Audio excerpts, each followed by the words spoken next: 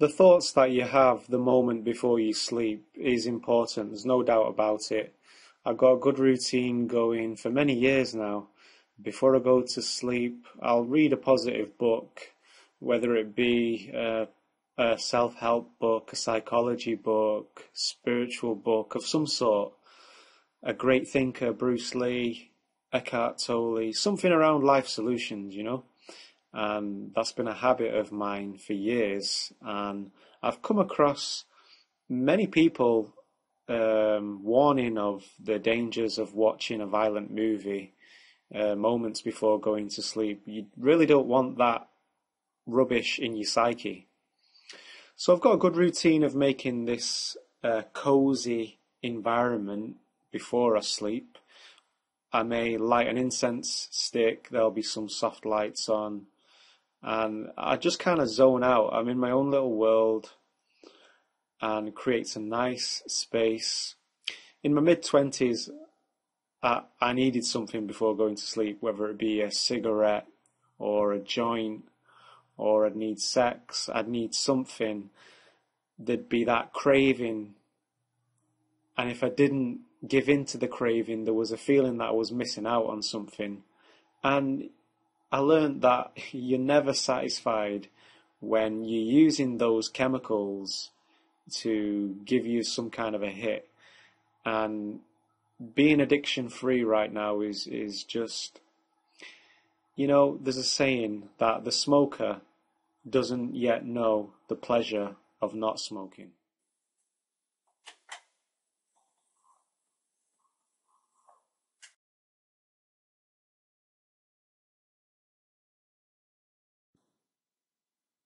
I'll leave the curtains open so that the light can come in. The light will enter your eyelids and your brain starts to create serotonin. Just makes it that little easier to wake up. And when I first become conscious, I'm not thinking about my career, I'm not thinking about the need to make money. I'm thinking about being on a planet that's flying through an infinite universe. That's my focus. I contemplate being alive, existing. And I get myself ready and I think, right, I've got an opportunity here to be who I truly am, to follow my passion, to do what excites me. And with that, I rise like the sun.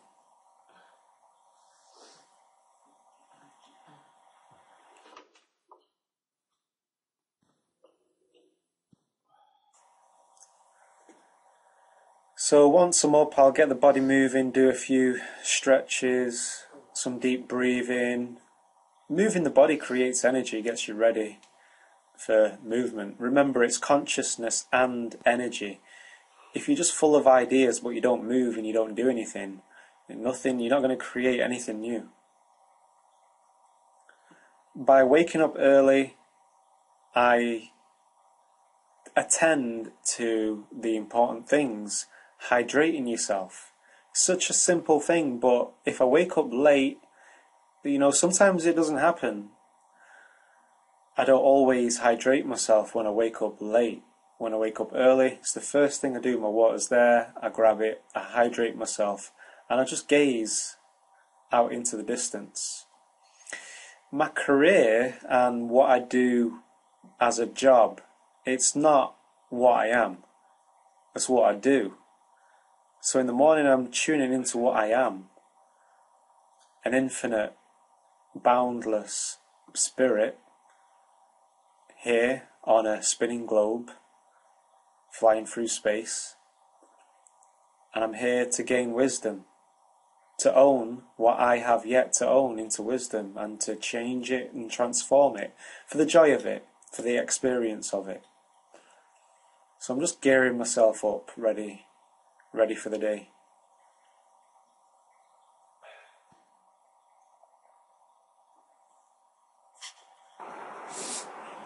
I can remember a time in my early 20s when I was going through a rough patch in one of my relationships. I didn't know whether whether I wanted to be with this person or do I want to move on. And I went to my brother and asked him for some advice, and he basically just said, look, just live your life.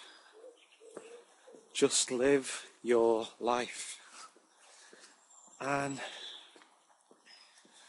you know, he didn't try to fix me or say, well, you should do this, and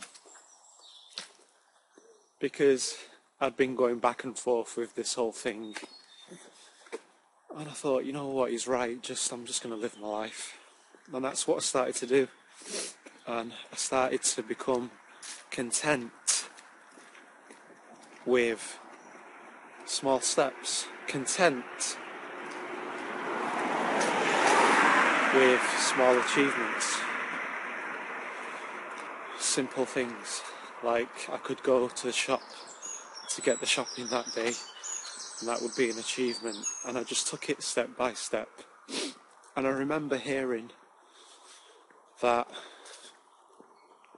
whatever it is you're going through, someone has either been through it already or they're about to. And I thought about that, and there was a sense that I just had to play my part and use up everything that I had. And when I say that, I mean all the doors that were open, all the opportunities that were there. I knew that I had to start moving in that direction to get to the next step. So it was no good for me to just sit and do nothing with the opportunities that I had. You know, all the avenues that I had that I could take, I took them. And I took them to as far as I could. And what would happen would be I'd either discover that that's not the right thing for me, or it would lead to another path, another way.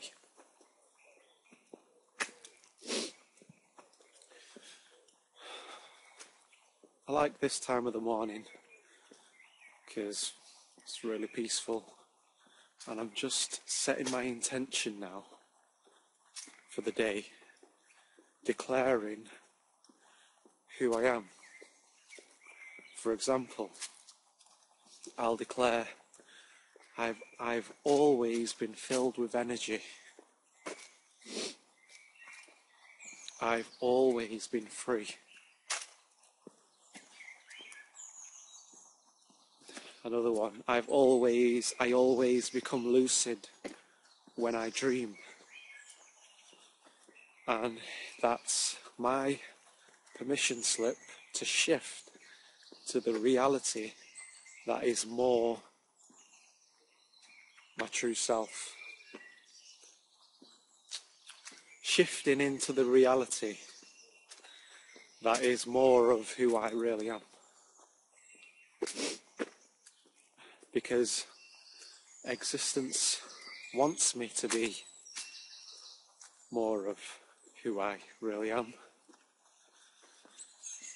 And if I'm alive, then existence must want me to be alive. I still have something to experience here in this life. Something for the soul to record. And anything that I create that is new, a new experience, or anything that I experience is then available to be downloaded by every other entity in the universe, past, present, or future.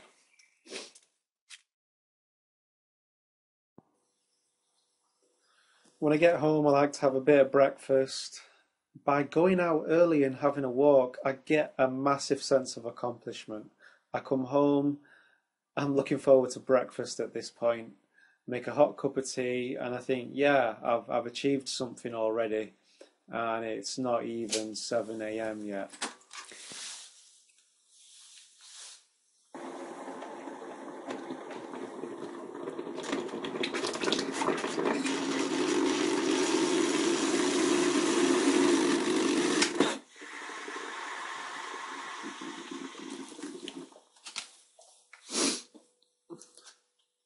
Okay, Maxi wants his Big Bics. He's looking away now. Maxi. Okay, so we've got his Big Bics here. He's waiting. He's waiting very patiently. Maxi's had his Big Bics and I've got my cup of tea, so it's off to the study. You coming upstairs as well, Maxi?